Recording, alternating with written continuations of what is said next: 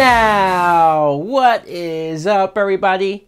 My name is Mike Brown, aka ReviewKingMB, and this is part 1 of the CW-DC Elseworlds crossover event. This is pretty epic, I'm not gonna lie.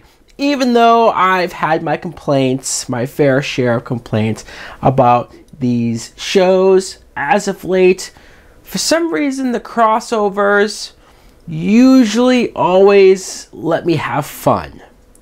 And this time, so far, we have gotten a lot of fun. I enjoyed this part 1 episode. It, I guess, technically was a Flash episode, even though it's on Sunday for Supergirl's night.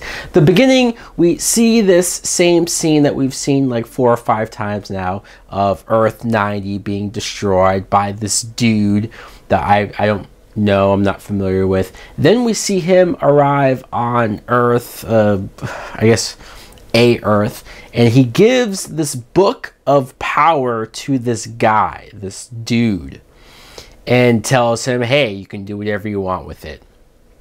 Why? I don't know. I'm sure we have a lot more to find out when it comes to that, though. So I guess whatever this guy did with the book, it created an anomaly. It created this huge shift in reality where Stephen Amell wakes up as Barry Allen. So he's not Oliver Queen anymore. He's aware that he's supposed to be Oliver Queen. Now, I love the fact that they didn't just switch bodies, which is something that you've seen 1,000 times. The whole body switching, Freaky Friday, they even referenced it, which it's fine in its own place, but I like the fact that we got to see the actor, Stephen Amell, playing Barry Allen. We got to see him thrust in a situation where he's married to Iris and those awkward interactions. Him having to go to Star Labs and deal with Cisco and Caitlin and Sherlock Wells. So you're seeing that. I think Stephen Amell played it very well. I like seeing him out of his comfort zone. He plays Green Arrow and the darkness that show sometimes has. Great. He's great for that. But to see him out of his element with some comic relief, he's still serious, but everything else around him is more goofier. So I like that. I like how he played off of that. And then you see Grant Gustin as Oliver Queen, and he was more fanboying out over it, which I enjoyed, because if you think about it, Green Arrow was a hero before the Flash. So Barry Allen did look up to Green Arrow. Even in his first episode, he has a pep talk from Oliver, and so yes, he looks up to Green Arrow. So the idea to him of being Green Arrow was awesome at first, until he realized that Iris was in love with Stephen Amell, and seeing that interaction, like at first I was going along with it, saying, okay, what are we gonna do with this switch? What fun can we have with it? It wasn't until Iris was kind of all over Stephen Amell, and she was like, you know, I only have eyes for you, Barry, but she's looking at Oliver, and the real Barry, Grant Gustin, is getting pissed off about it. He's going nuts, and Stephen Amell's like, hey, what do you want me to do here? That was some of the funniest stuff. Like, I laughed pretty hard at that, and that's when I knew, all right, we're gonna have fun. We're gonna go for a ride. But the two of them quickly realized, because they got thrown into prison, at least Star Labs prison, which I've always wondered, like, how can they do this? Star Labs and the Flash and all of them have their own prison where they put evil metahumans there, and they treat it like a jail cell with complete with toilet and all. And it's like, that's not legal. I know it's been talked to death before, but I guess we're just supposed to accept that they can do that.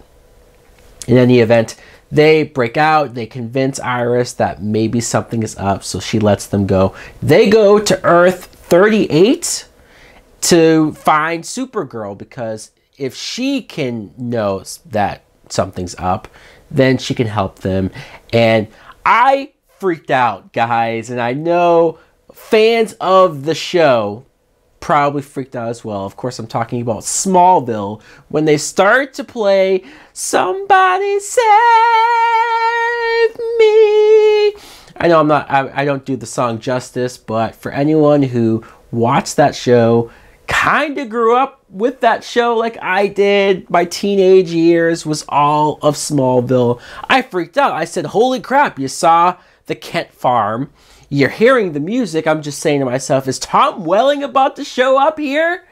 Holy crap, finally we're gonna see him fully formed as Superman, because the finale of Smallville never quite gave us that, let's be honest. And then no, you see that it's actually the Superman of Supergirl's world, which I should have put together. I should have known that was going to happen because Earth 38 is Supergirl's Earth. But the music got me. I got swept up. I got sucked in, and I thought we were going to get it. Was I a little disappointed? Hell yeah!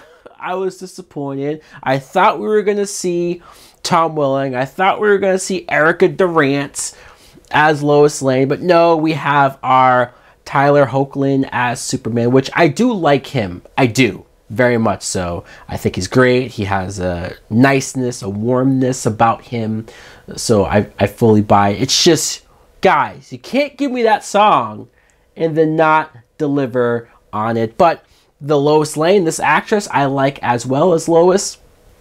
I mean, if we can do a spin-off of a Superman show with those two as the lead, I'm all for it.